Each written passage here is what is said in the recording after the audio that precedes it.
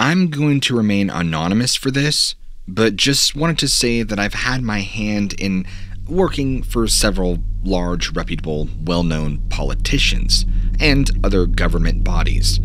I'm here to tell you that they all know about this stuff and what's really going on. I'm not saying all of them are exactly in on it, but I'm saying that there is a lot of inside baseball and political maneuvering. That's why we have all these different factions, to keep people confused so the truth will never come out. Or if it does, you're only getting fractions mixed with misinformation. Let me just give you some examples. There's a notable person who was a chairman of a recent person's campaign, and yes, I'm purposely being vague. She is a member of the Council of Foreign Relations, which has been around for many years now. And as you know, they're all about globalization.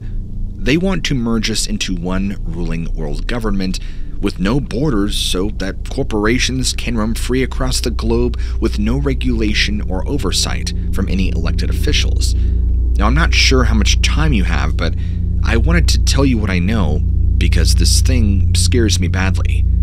When I worked in DC, we had a lot of people come through my office who were whistleblowers, military personnel, law enforcement, and some very high-level government officials. People who, what I call, work on the back end. You know, you never see their faces, hear their name, but they're the ones pulling a lot of the strings of the public puppets you see now. They all had the same story to tell. I don't know how up to speed you are on what's going on, but essentially, there is a group of people who are very powerful, and they have been doing this for a long time. But I never heard them called the Cabal until you started talking more about it. Even some of my friends in law enforcement can't really talk too much about it and what they know, but some of these things need to be said. In fact, a friend of mine who works in the FBI had been told not to investigate specific pedophile rings because it was off limits, and if they did, they would face losing their job, prosecution, or worse. This stuff goes way back into history where kings would surround themselves with young boys. Also, the reptilian thing, that's also this whole other thing to unpack that would need its own email. Actually, probably a book. But what I can tell you is there are many different types of aliens. The reptilian stuff is real and they've been here for a long time. I also have a close friend who's an attorney in Texas who's worked with some very big names in the political spectrum. I know what I'm talking about when it comes to these people, their history and their actions. This particular political couple was a part of a group that were running guns from Libya through Turkey into Syria. This was back in 2011, right before these large Arab protests. Word was kept hush-hush because if word got out that Americans were involved, then this couple could have faced massive charges of treason, so on, so on. So, they had their lawyers come up with this idea where they would send American arms dealers as consultants under contract to the Libyan government. But they were really working for the CIA, and then these consultants would hire other people to send guns into Syria. The thing is, if this couple knew that if anyone found out about this, then they could be in a lot of trouble. So they came up with another plan where they'd hired some foreign companies owned by Americans who didn't care about risking anything. They just sent American arms over there and got paid for it. I also have other friends who work in DC, specifically as an attorney, and they can't even begin to unravel all the cover-ups that are happening. It's very, very real. One time, I was also at a meeting at the White House when Obama walked out from behind his desk after we finished talking about something else entirely unrelated to UFOs or aliens or any of that stuff. And I thought this was interesting that he brought this up completely unannounced. He said, "You know, one day we're going to have to tell the people about the UFO incidents." Then he laughed like it was some kind of joke, but nobody else did because everybody knew he wasn't kidding around. I was also surrounded by about 6 other people when we were having this discussion. Another friend of mine used to work as an aide for Senator John McCain back during his presidential campaign in 2008, so this friend of mine saw him nearly every day through his college years. He once told me that while sitting in his office, He had seen a UFO once while flying over the Phoenix area, and that it was all real. That supposedly, McCain had access to deeply classified documents where it goes in depth on what these beings were, what they looked like, how they communicated, the technology they used, etc. He would also go into detail about enormous triangle lights and the perimeter of each side, and it just goes really in depth from there. Of course, from my understanding, none of this stuff was ever documented, at least nothing the public will ever see. Anyway, I know at this point this email is kind of turning into a jarbled mess, so I'm just going to go ahead and end it for now, but I have many more to send you on a lot more information that I think you would find very interesting. Stay safe.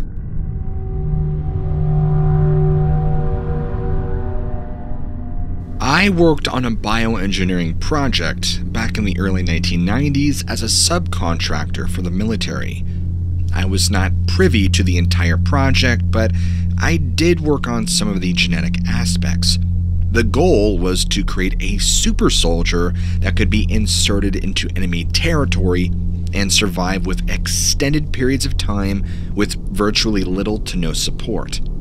There were also other projects doing similar things at the time, and we were far from the only project pursuing this goal, not to mention country.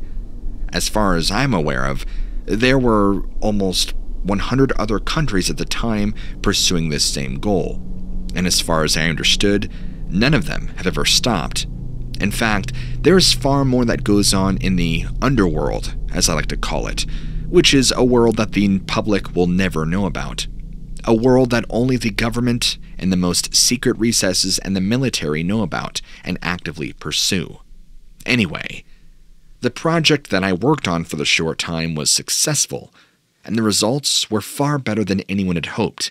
They had contracted some of the best biologists and scientists at the time, at least so they thought, because these first generation of soldiers showed no signs of defects or negative side effects, and they performed beyond all expectations, but this was the alpha phase.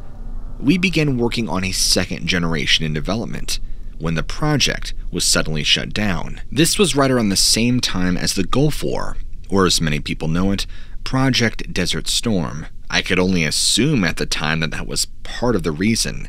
The other part being that they had wanted to move all their testing overseas into very remote locations in the Congo, Kuwait, and even India. The soldiers themselves were actually human embryos spliced with various animal DNA to create the perfect obedient soldier. Now, this has been going on before this project ever even was conceived, and as far as I'm aware, is continuing on to this very day. I'd also like to point out to you that the government and military have technology that far surpasses anything you could ever even begin to conceive or understand, far beyond what the general public will ever have access or knowledge of. In addition to that, the general public actually gets the majority of misinformation. They are repeatedly told that we don't have access to certain things, or in terms of science, certain things are impossible. But you see, the military and government operate in a much different way than what many would consider morally ethical. I'm not exactly proud of the work that I've done, but let's just say that when you're working for these projects, they're willing to cross any and every boundary, no matter how horrific, murderous, or disgusting it might be, because to these people, the ends justify the means. Please understand that in me writing this, I have to stay anonymous.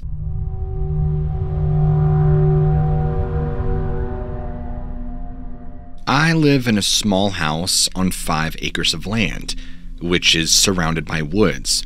The closest neighbor is over half a mile away. My property has what's called an easement to the back that goes to a neighboring farm. But other than that, there are no neighbors around me for at least 3 miles. I've lived here for about 4 years now, and I've always been fascinated with the paranormal or supernatural world. I grew up hearing stories from my father about his experiences out hunting or fishing, and I've always been a bit of a believer. I've had an encounter with what I believe to be a skinwalker. but it wasn't aggressive at all. It's hard to explain, but here it goes.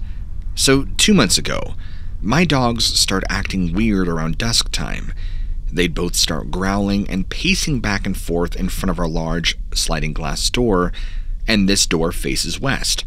They'd do this for roughly 10 minutes. Then, they'd go back to the door and start barking. So I'd let them out, and they'd run down the driveway and into the woods behind our house. Now, a few days of this behavior, I started going outside with my dogs when it happened, so I could watch what was causing their reaction.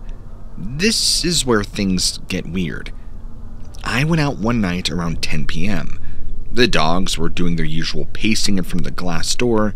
They would go to the back door every once in a while, but they weren't barking as loudly as usual. I just figured this was because they could see me standing there watching them, so they didn't feel the need to bark much. Now, after about 10 minutes of this behavior, my dog Tessa stopped pacing, started looking into the woods to my right. I could tell she was staring at something intently, but couldn't see what it was. She kept staring for about 30 seconds before turning back around and resuming her usual behavior of pacing in front of the door. I watched as she did this several more times over the next few minutes, then went inside again after letting them out one last time. The next night, they were doing their routine again, pacing in front of the glass door, going to the back door every once in a while, and barking louder than usual, then turning back around to continue pacing. But this time, they did not stop looking into the woods. They kept staring for a few minutes before resuming their usual behavior. I went outside again and watched as they did this several more times throughout the next 10 minutes or so. They went inside one last time. The third night was when I saw it. A small deer walked out of the woods about 50 or so feet from where my dogs were standing and began walking toward them at a slow pace. As soon as Tessa noticed it, she stopped her pacing, stared at it intently for about 2 minutes until it passed by us, and continued down our driveway into the field behind our house. After that, she resumed her normal behavior like nothing had happened. The same thing happened with my other dog, Leo. A few nights later, in exactly the same spot on our property. I know there are deer around here, but there was something off about this one. Its mannerisms, the way it looked at me, and more importantly, its eyes. I don't know. I've never got the creeps from a deer before, until this. Everything about it just screamed wrong. Now, I've heard about skinwalkers and how they can disguise themselves as animals in order to lure people away, so maybe is that what happened? I couldn't help but feel a sense of beckoning, like it was calling to me, wanting me to follow it, but I didn't. If it were a skinwalker, wouldn't my dogs have been acting more aggressive than usual? They definitely were acting strange, so I know dogs can pick up on things we can't. They did bark every once in a while when they saw it, but not nearly as much as they usually do when something startles them. Anyway, just food for thought.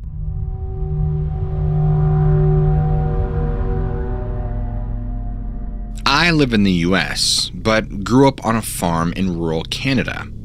I've spent my entire life in the country and have had many unusual experiences. This story is about a horrific encounter that happened in 2005 when I was just 30. I had moved to an apartment building near downtown Calgary, Alberta. It was just me living there at the time. My wife and kids were staying with her parents for a while as we sorted out some marital and financial issues. My work schedule allowed me plenty of free time during the day, so I would often take walks around town or go to one of the local parks after work, just to clear my head.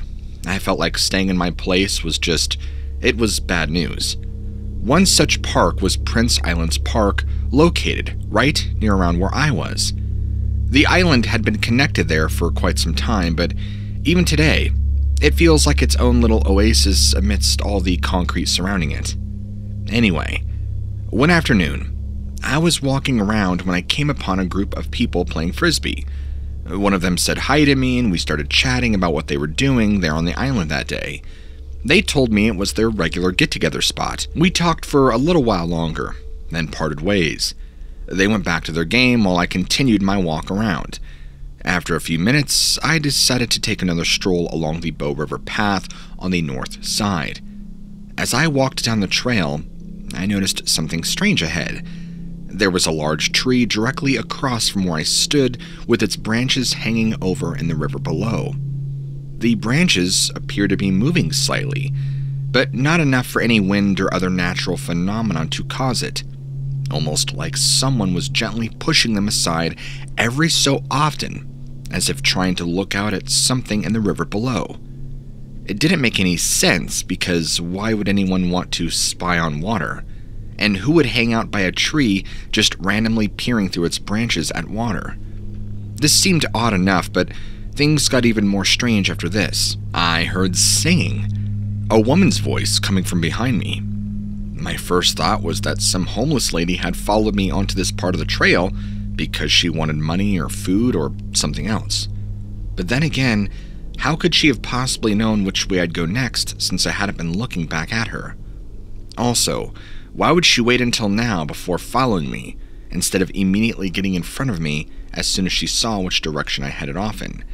Something wasn't adding up here, but whatever. I continued pressing on forward towards the shaking branch, when I see this black blur, I would call it, come down from the tree and shoot right past me. It was the strangest thing I'd ever seen. It was like some hallucination or something. Instantly afterwards, I felt this cold brush of wind fill up all around me. It was like I was enveloped in winter. And then I would hear this faint singing from all around me. It was coming omnidirectionally. Up, down, left, right, it didn't matter. I was surrounded by it. I felt lightheaded and dizzy, like I was about to fall over. I remember it feels like I blacked out at one point, because I could recall time lapses in my memory where I was walking on the path. I heard what I thought was a homeless lady singing behind me. The black blur came rushing at me, and then I remember sitting down on the ground next to the water, just kind of collecting myself and not really sure what had happened. I'd maybe sat there for about another hour or so until I decided it was time to head back. I felt weird the entire time, like I had problems remembering things. It was a very, very strange experience. I'm sorry this wasn't more spooky or maybe up the lines of what you were looking for, but this is a genuine experience that I've had that could or couldn't be with the paranormal. I'm not sure. Maybe you can make sense of it.